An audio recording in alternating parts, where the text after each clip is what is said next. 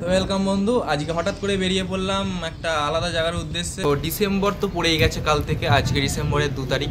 December মানে শীতকাল, আমরা যেটা জানি শীতকাল মানে একটু ঘুরু ঘুরু মন, উড়ু উড়ু মন। তো আমরা আজকে ঘুরু ঘুরু আর উড়ু উড়ু মন নিয়ে একসাথে বেরিয়ে পড়েছি, সেটা বর্ধমানের উদ্দেশ্যে। বর্ধমানে ঘোরার অনেক জায়গা আছে, তার মধ্যে আমরা একটা আলাদা জায়গায় যাচ্ছি।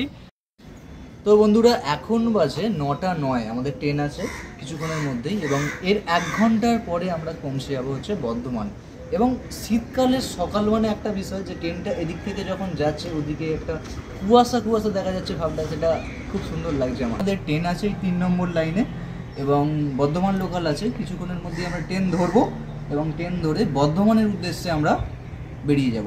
মানে গিয়ে দেখা হচ্ছে, কি দেখাবো তোমাদেরকে। তার আগে কামারকুণ্ডু স্টেশনটা একটু ঘোরা যাক। এই হচ্ছে কামারকুণ্ডু স্টেশন। কামারকুণ্ডু স্টেশন তো আগে যা ছিল তার থেকে অনেক ইমপ্রুভমেন্ট করেছে। তো কামারকুণ্ডু স্টেশনটা এত সুন্দরই করেছে, খুব সুন্দর লাগছে দেখলে। তো বন্ধুরা, এতক্ষণ হয়তো আপনারা আমার থাম্বনেল দেখে বুঝে গেছেন যে আজকে আমরা 2 বন্ধু মিলে চলেছি বর্ধমান 108 শিব মন্দিরের দর্শন করতে। এবার আমাদের বাড়ি থেকে তো বর্ধমান খুব কাছে নয়, তাই আমরা একদম সকালবেলা যে ট্রেনটা পাওয়া যায় সেটা ধরে আমরা চলেছি কামারকুণ্ডুর কর লাইন ধরে বর্ধমানের উদ্দেশ্যে। এবং এইভাবেই ঘন্টা দেড়েকের মধ্যে আমরা পৌঁছে গেলাম বর্ধমান। আর বর্ধমানে একদম স্টেশন থেকে নেবেই পতাকাটা যা উঠছিল না বন্ধু, একদম মিডিলে ছিল পতাকাটা, এবং তার পাশেই লেখা ছিল বড় করে বর্ধমান জাংশন। তো বন্ধু, আপাতত আমাদের যে গন্তব্যস্থলটা ছিল 108 শিব মন্দির, বলা হয়নি তার আগে। তো আমরা এই মুহূর্তে চলে এসেছি বর্ধমানের একটা শ্রেষ্ঠ জায়গা, বর্ধমান 108 শিব মন্দির। এবার আমি বলে দিই যে আপনারা বর্ধমান এই শিব মন্দিরে আসবেন কি করে। শিয়ালদা থেকে কিংবা হাওড়া থেকে বর্ধমানগামী অনেক ট্রেন আছে, এর কোনো একটা চেপে আপনি চলে আসবেন বর্ধমান রেল স্টেশনে। তারপর ওখান থেকে টোটো বা অটো চেপে চলে আসবেন নবাবহাট, যেখানেই অবস্থিত এই শিব মন্দির। এবং এই শিব মন্দিরের পাশেই আছে গাড়ি পার্কিং করার জায়গা, যেখানে বিভিন্ন গাড়ির বিভিন্ন রকম চার্জ। এবং তার পাশেই আছে হরগৌরীর খুব সুন্দর একটা মূর্তি, যেখানে শিব এবং গৌরী পাশাপাশি দুজনে বসে আছে। এবং সামনের দিকে আরেকটু এগিয়ে গেলে দেখতে পাবেন আপনারা নটরাজের একটা মূর্তি খুব সুন্দরভাবে করা হয়েছে। এবং আরেকটুখানি এগিয়ে গেলে দেখতে পাবেন ত্রিমূর্তি, যেটাকেও খুব সুন্দরভাবে স্থাপন করা হয়েছে। মন্দিরের গেটের সামনেই এইসব মূর্তি দেখার পর আমরা মন্দিরের ভিতরে ঢোকার জন্য একটা টিকিট কেটে নিলাম। তারপর আমাদের জুতো জমা দিয়ে আমরা মন্দিরের ভিতরে আস্তে আস্তে প্রবেশ করতে লাগলাম। ভিতরে প্রবেশ করতেই আমরা দেখতে পেলাম এই মন্দিরে কিছু সুবিধা আছে যা আপনারাও পেতে পারেন। ব্যক্তিগতভাবে পূজা অনুষ্ঠান করতে পারেন, এবং রুম এবং হল বুকিং করতে পারেন আপনারাও। মন্দিরের গেট দিয়ে প্রবেশ করতেই একদম যে সামনের দিকের মন্দিরটা, ডান দিকের মন্দিরটা, সেটা তখন পুজো চলছিল এবং নানা মানুষ এসে পুজোও দিচ্ছিল। এরপর আমরা আরেকটু সামনের দিকে এগিয়ে গেলাম, এবং এগিয়ে যেতেই সামনে মানত নন্দী পার্ক, যেখানে ঢোকার আগে আমি জোর করে ঘন্টাটা বাজিয়ে দিলাম।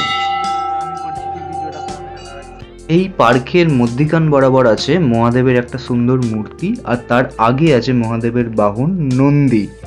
এবং তারই পর নন্দী এবং মহাদেবের দর্শন করে আমরা মন্দিরগুলোকে পরিক্রমা করতে লাগলাম। এই যে 180 মন্দির, এটাকে আস্তে আস্তে ঘুরে দেখতে লাগলাম। এবং প্রত্যেকটা মন্দিরের ভিতরে মহাদেবের একটা করে শিলা পাথর যেটা থাকে প্রত্যেকটা মন্দিরে, তেমন দ্বারা প্রত্যেকটা মন্দিরে আছে। হাঁটতে হাঁটতে তো তোমাদের সকলকে আগে পুকুরটা এখানে দেখাতে নিয়ে চলি। এখানে মধ্যিখানে একটা পুকুর আছে, এই পুকুরের জল দিয়েই এখানে সব মন্দিরের পুজো হয়। তো এখন আমি হাঁটছি হচ্ছে বর্ধমান 108 যে শিব মন্দির আছে তার একদম গা বরাবর। আমাদের পাশেই প্রত্যেকটা শিব মন্দিরে মহাদেবের এক একটা রূপ, ভাবলেই একটা শিহরিত অনুভব হচ্ছে। এখন আমি যাচ্ছি বর্ধমান 108 শিব মন্দিরের সামনে যে একটা পুকুর আছে, মানে মধ্যিখানে, সেখানে যাচ্ছি। আর বন্ধুরা, এই সেই পুকুর, মানে 108 যে শিব মন্দির আছে তার মধ্যিখান বরাবর এই পুকুর অবস্থিত, এবং জলটার রং হচ্ছে হালকা সবুজ কালারের হয়ে গেছে। কিন্তু এই জলেতে আমি দেখলাম কিছু মাছও ঘোরাফেরা করছে, খুব সুন্দর লাগলো। এখানে এই মুহূর্তে দেখতে পাবে 108টা শিব মন্দির, কিন্তু এই মন্দিরটার বাইরের চত্বরে একটা আছে। টোটাল সব মিলিয়ে আছে 109টা শিব মন্দির। বন্ধুরা, আজকে আমরা যেবারে এসেছি আজকে হচ্ছে শনিবার, এবং এই মন্দির সব দিনই খোলে, সকাল 8টা থেকে সন্ধ্যে 7টা অবধি অল টাইম খোলা। এবং শিবরাত্রির দিন এই মন্দিরে বিশেষ পুজোর আয়োজন থাকে। এবং তাছাড়া এই যে আমরা এতগুলো মন্দির দেখছি না, এখন তোমরা যদি পুজো দিতে আসো কেবলমাত্র একটা মন্দিরে পুজো দিতে পারবে, সব মন্দিরে কিন্তু এখন পুজো দেওয়া যাবে না, দিতে পারবে না তোমরা। আর শিবরাত্রির দিন যদি আসো সেই দিন প্রত্যেকটা মন্দিরে পুজো হয়। তো বন্ধু, যে আমরা এই মুহূর্তে শিব মন্দিরের কাছ দিয়ে যাচ্ছি, শিব মন্দিরটার বলা চলে যেমন রুদ্রাক্ষতে 108টা পুঁতি থাকে এবং একটা শীর্ষবিন্দু থাকে, তেমনই এই মন্দিরটার 108টা শিব মন্দির আছে, আর মধ্যিখানে একটা তার শীর্ষবিন্দু থাকে, যেখান থেকে নিয়ে শেষ হয় আর তার বিপরীত থেকে সেখানেই শুরু হয়। ঠিক আছে, এটাই হচ্ছে 108টা শিব মন্দিরের মহাত্মা। বন্ধুরা, যেটা যেতে যেতে আমরা লক্ষ্য করছি যে বিভিন্ন লোকরা এখানে বাবার মাথায় জল ঢালছে, মানে পুজো দিচ্ছে না, বিভিন্ন শিব মন্দিরে ঢুকছে এবং ঢুকে ঢুকে জল ঢালছে বাবার মাথায়। এরপর আমরা মন্দিরের একদম কোণায় চলে আসি, যেখান থেকে মন্দিরের ভিউটা সম্পূর্ণ আলাদাই লাগছিল। বন্ধুরা, এখন আমরা আছি মন্দিরের এক কোণায়, যেখান থেকে দুটো মন্দিরের একদম শীর্ষবিন্দু, যেখান থেকে আমরা পুরোপুরি দুটো মন্দিরকে, দুপাশের মন্দিরকে ভালোভাবে দেখতে পাচ্ছি। একদম এদিকেও দেখতে পাচ্ছি আর এদিকেও দেখতে পাচ্ছি সরাসরিভাবে। তো বন্ধু, পুকুরের ওপাশ থেকে, মানে পুকুরের ওই দিকটা থেকে যেমন আমরা একটা মন্দির দেখতে পাই, ঠিক এপাশ থেকেও সেম মন্দিরগুলো দেখতে পাবো। কারণ প্রথমেই বলেছিলাম শিব মন্দিরগুলো প্রত্যেকটি এক একটির আদলে তৈরি করা। তো পুকুরটাও ঠিক তার মধ্যিখানে, ওপাশ থেকে দেখলেও আমরা ঠিক শিব মন্দিরটা দেখতে পাবো এবং ওপার থেকে দেখলেও ঠিক সেই শিব মন্দিরটাই দেখতে পাবো। বন্ধুরা, যেটা বলবার ছিল, তো মন্দিরটায় ঘুরতে ঘুরতে আমাদের খুবই ভালো লাগছে। আর একটা যেটা জিনিস আমরা নোটিস করছি যে শিব যেমন পার্বতীর সঙ্গে আসে তেমন ধরো এই মন্দিরও যদি যারা আসছেন তাদেরও কোনো পার্বতী থেকে থাকে, তারা যদি আসে দুজনে মিলে, তাহলে বেশ খুব সুন্দর হয় জিনিসটা। আমরা দেখলাম, নোটিস করলাম, দুজন দুজনকে মিলিয়ে দেয়, পুরো মিলিয়ে দেয়। হ্যাঁ, দুজন দুজনকে মিলিয়ে দেয় পুরো। এই কথাটা আমি এই কারণেই বললাম, যাদের মনের ভাবনা শিব পার্বতীর মতোই পবিত্র, যাদের মনের ভাবনা শিব পার্বতীর মতোই ভালোবাসাময়, তাদেরকে এই মন্দিরে আসলে না পুরো মিলিয়ে দেয় এই মন্দির। এবার আমরা নন্দী মহারাজের দর্শন করে নেব, তো এসো আমার সঙ্গে। আমাদের বসে আছে একদম গ্রিলের ভিতরে নন্দী মহারাজ। তো বন্ধুরা, এখানে দেখতে পাচ্ছি আর একটা পুকুর আছে, ওইদিকে সামনে এগিয়ে যেতে একটা পুকুর পড়ছে, এখানে একটা পুকুর, এবং মোট দুটো পুকুর আছে। একদম, এই দুটো পুকুরে হেবি সুন্দর পুকুর, এবং পুকুরটা এত সুন্দরই লাগছে। পুকুর এপারেও যা মন্দির আছে ওপারেও সেম মন্দির, কারণ পুকুরটাকে ঘিরে রয়েছে 108টা শিব মন্দির, এবং মধ্যিখানে গাছপালা দিয়ে খুব সুন্দরভাবে একটা তৈরি হয়েছে। বলা যায় এই আগে থাকতে বলা যায়, কারণ এই প্রত্যেকটা শিব মন্দিরের সামনাসামনি নাকি একটি করে বেল গাছ থাকতো। তো এখন বেল গাছগুলো এই মুহূর্তে নেই, তাকে কেটে ফেলা হয়েছে। তো কিছু কিছু জিনিস আমরা লক্ষ্য করি, পুকুরের পাড়ে আছে কিছু কিছু বেল গাছ হচ্ছে আমাদের চোখে এই মুহূর্তে পড়ছে। তো পুকুরের ধারে দাঁড়িয়ে আছি এখন। বন্ধুরা, যদি বাড়ির আমাদের কাছেই মন্দিরটা থাকতো না, তো একটা কাজ করতাম, আমি কিছু সময় এই মন্দিরে আমি সময় কাটাতে অবশ্যই আসতাম।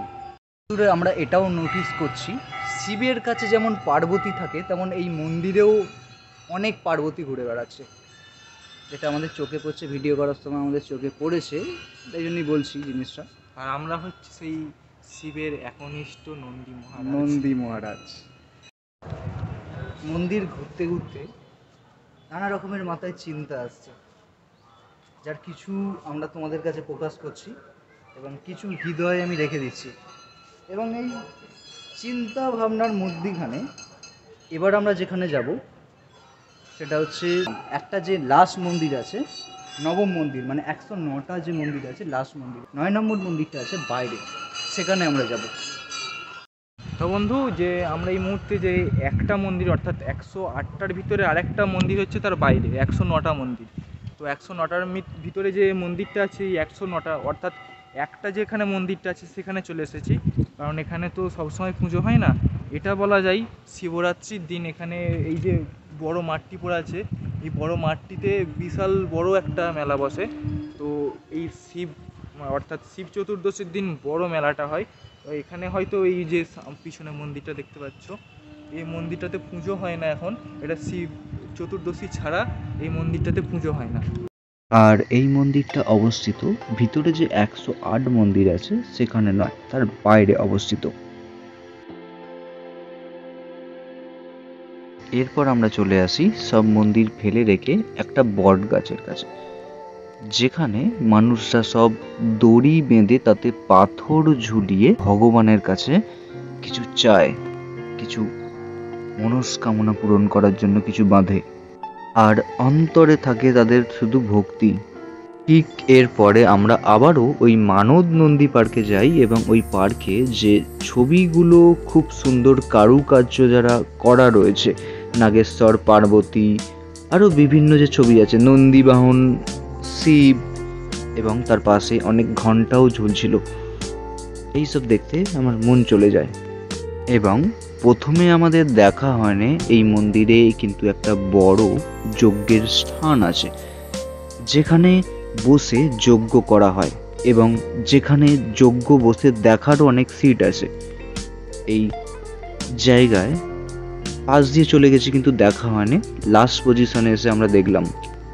এই শিব মন্দিরে বলা যায় নাকি সবাই দেখছি প্রত্যেকটা মন্দিরে গিয়ে নমস্কার করে তার মনস্কামনা জানাচ্ছে। বলা যায় এই মন্দিরে নাকি নমস্কার করে তার মনস্কামনা এবং তার প্রার্থনা যদি রাখা হয় তার মনস্কামনা অবশ্যই পূরণ করেন এই আমাদের শিব, মানে অর্থাৎ হর হর মহাদেব। তো জানি না কতটুকু কি মনস্কামনা পূরণ করে, তবু আমরাও মনস্কামনা জানাচ্ছি যে পরবর্তীকালে আমাদের চ্যানেলটা যাতে আরও গ্রো হয় এবং আমরাও সেই একটা সবার মতন একটা জায়গাতেই যেতে পারি, ইউটিউবের সেই একটি শীর্ষবিন্দুতে। যদি বন্ধু বলতেই হয়, যেমন কোনো স্টেশনে যদি যাও একটা হইহট্টগোলের একটা আওয়াজ শুনতে পাবে, আর আমরা এই মুহূর্তে যেখানে এসেছি সেটি হচ্ছে একটা শিব মন্দির। এখানে ঘন্টার আওয়াজ, ধূপের গন্ধ, সাথে হর হর মহাদেব ছাড়া আর কিচ্ছু শুনতে পাবে না। তো এই ছিল আমাদের বর্ধমান 108 শিব মন্দিরের ভিডিও। যদি ভালো লাগে লাইক, শেয়ার, সাবস্ক্রাইব অবশ্যই করুন।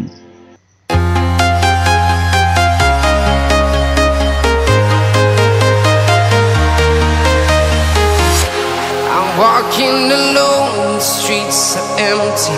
The only thing I can see is my own silhouette. I'm getting stronger, step by step. The clock is ticking, but there's no time for regrets. I've been flying from town to town, from London to Taiwan. I've been all around the globe, trying to protect your soul. We are heroes tonight.